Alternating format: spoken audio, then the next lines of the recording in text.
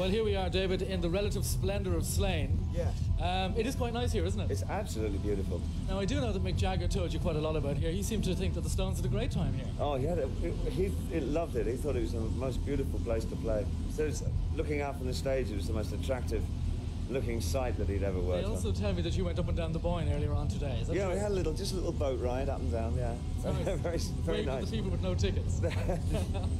That's cold. Oh, well, yeah. Listen, it's been a long time since you've been here, because you came to Ireland for a pop programme called Like Now, a long time ago. 69, was it? 60? That's right, Bill Keating, who's very pleased to be producing this programme as well. Yeah, and apparently they lost the tapes or something. Oh, have they? Well, they got wiped.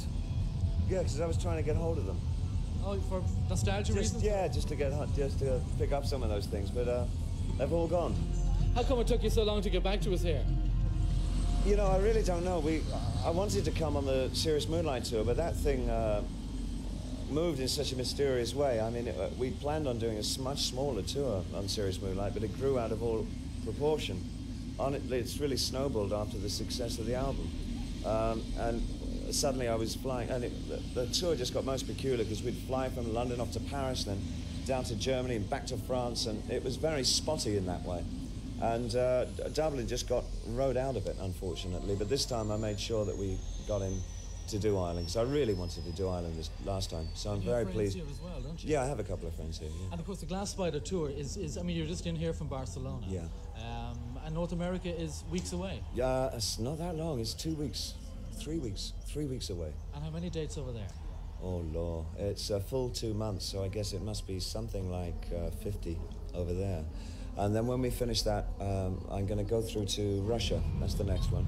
Excellent. And we do 5 cities there. We do Moscow, Leningrad, and we've been offered 3 others. One of them, Minsk, and I don't know what the other 2 are, or I can't pronounce them. One of the 2. Will they tell you when we get there? They'll probably tell us when we get there. Yeah. I suppose Elton John was the one that opened up that door. It certainly was the first pop artist, to my knowledge, to have worked there, yeah. But this year has been very fruitful in letting Western acts go in. At the moment, there's Bill Graham's just taken a bunch of sort of 60s artists over. He took over Santana, and who else was there? The Doobie Brothers, was it? Doobie Brothers, Bonnie Raitt, and a kind of a peace concert thing, which was very successful. My understanding is they got something like 25,000 kids. It was just great. You're obviously looking forward to going. Oh, it's going to be wonderful. I've been there as a tourist. I'm going to have to put these on. Excuse me. I've got a very weak left eye, and it's not the sun itself, but it's the ultraviolet. The glare coming through. Yeah, I have a pupil which is permanently enlarged, so I see very well at night, but not so good in the day. It's great on TV.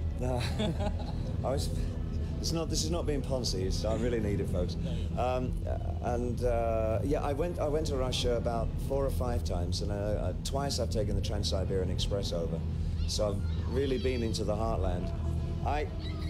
Really been into the heartlands of Russia. You went as a tourist, just to see what it was like just as a tourist. yourself. Yeah, and I adore the people over there. I had a wonderful time.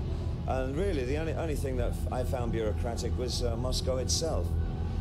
Which is a little bit like central casting. I mean, the people are very, very bureaucratic there, but I think that's the public face that the older governments wished people to perceive Russia as being.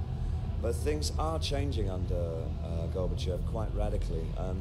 I don't know how much he's got the Politburo behind him. I think one hears different stories, but I think he's trying to accelerate change as much as he can in the short time that I feel he might have in power. Of course, you are a follower of politics. Not politics so much, but social change, which of course incorporates politics. But I think it's the most reassuring thing to have happened in ages to have Gorbachev step in and try and bring in this new guard. I think that's most encouraging.